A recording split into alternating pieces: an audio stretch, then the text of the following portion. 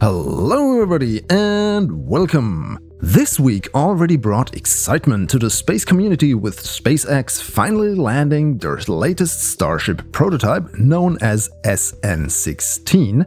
After the previous serial numbers 8 through 11 all blew up spectacularly either on the landing attempt, a few minutes after, or somewhere up in the sky. Since everybody already talked about that, I want to showcase something completely different for you. The James Webb Space Telescope. I have to admit I haven't really looked into it into much detail before, so the only thing I knew was that it was delayed a lot and very expensive. And yes, there is also a Kerbal Space Program replica I made that I will show you here as well. In order to do that, we have to get the thing into space, and therefore I also made an almost to-scale replica of the Ariane 5 launch vehicle. Why would a NASA telescope fly on a European rocket, you ask? Well, the European Space Agency also supplied $350 million in funding, which is only a fraction of the estimated $10 billion for the entire mission. But aside from that, Ariane 5 provides a very large fairing in which the James Webb Space Telescope barely fits in its packed state, since it is indeed a rather large vehicle. Now, the Atlas V would also be a rocket with a very large fairing with about the similar dimensions, but Ariane's payload capacity to geostationary transfer orbit is higher and the JWST needs to go even further. While we watch the launch of the Ariane 5 here, we have a few moments to discuss the telescope itself. Unlike the Hubble Space Telescope, which also takes pictures using visible light, James Webb will focus mainly on observing infrared light. It also uses a mirror that is significantly larger than that of Hubble, which makes it also a significantly larger vehicle overall. For James Webb to actually see enough infrared light without too much interference from unwanted light sources, mainly our Sun and its light reflected from Earth and the Moon, the telescope will be put really far away, at the so-called L2 Lagrange point, 1.5 million kilometers away from Earth. In very simple points, a Lagrange point is a position in space where spacecraft can basically linger without having to use a lot of fuel to keep their station. And L2 is basically the point behind all of the three bodies that could pollute James Webb's infrared light observation. The telescope also has other means to help with that, but we'll get to that after we have actually brought it there. Unfortunately, Kerbal Space Program does not include Lagrange points, so I decided to just put this replica at a geostationary orbit around Kerbin.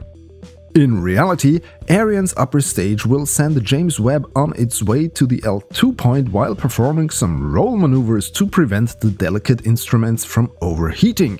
While I did not simulate this, my Ariane 5 rocket started to roll during ascent, but only with the first stage. KSP was just being KSP, I guess. And the Kerbal Kraken was unfortunately released during a few previous attempts when trying to launch this. Some parts suddenly appeared outside of the payload fairing.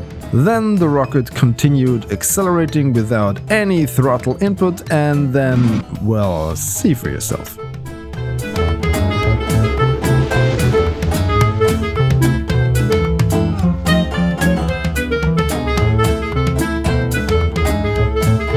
Again! After some tedious rebuilding of some parts of the vehicle, it finally operated as it should, and the second stage was well underway before releasing my James Webb replica on its journey to deep space. In order to be able to have power on its own, a solar panel will deploy while the telescope is still on its way to L2. If you notice, the thrusters are a little offset to counter the mass distribution of the payload. Funny enough, this is actually in line with how the real James Webb Space Telescope's thrusters will look like. Also, during the journey to L2, the Sun Shield will deploy. The way I'm going to show it to you here will probably make everyone involved in making, launching and operating James Webb cringe. I will perform in under a minute what is going to take days in real time. First, the front sunshield pallet will drop down, then the second one after. The mirror assembly will rise up for better clearance. Then large, thin membranes will unfold to form the actual sunshield, and not just one layer, but 5 of them. Unfortunately, since KSP does not offer us anything like that, I improvised using winglets. Lots of them. The entire telescope, as you can see it here, uses 1115 parts in the game. The sunshield is necessary for 2 things: blocking out light from the sun and also to keep the temperature down. With each layer, the temperature is reduced, but still it is not enough for James Webb to work. When the sunshield is fully extended, the secondary mirror is being deployed. If you're not familiar with these types of telescopes, the large mirror focuses light onto the secondary mirror, which then reflects this light to the sensor collecting the photons and hopefully generating some fascinating pictures. For this then to work, additional cryogenic cooling is required, with the excess heat being radiated into space via a radiator on the back of the mirror assembly.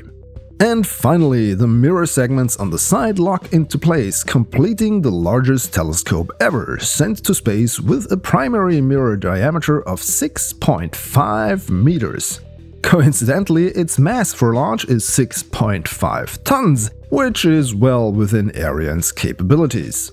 Of course, you would never be able to see it in all its extended glory like this. The mirror and sensors need to be kept in the dark at all times, which is why the L2 point was chosen in the first place and why the large sunshield is necessary. If all goes well, the James Webb Space Telescope could give us more insight into the creation of the universe. It will look further into space than anything that came before, and by this looking into the past. The telescope will capture light that is billions of years old, emitted from the edge of the observable universe. Since this is old light, it will show us what happened back then and maybe give scientists the answers they are looking for. Looking into this, I got a new appreciation for the complexity and the engineering challenges that had to be overcome in order to build the James Webb Space Telescope. But for now, we have to wait until it launches, which is set for October 2021. A massive delay from the original 2007 launch date. Let's just hope the real James Webb Space Telescope will not run into the Kerbal Space Program specific hiccups that I encountered. If you enjoyed this video, please subscribe to my channel for more and follow me on my social thingies. The links are in the description. Thanks for watching. Goodbye.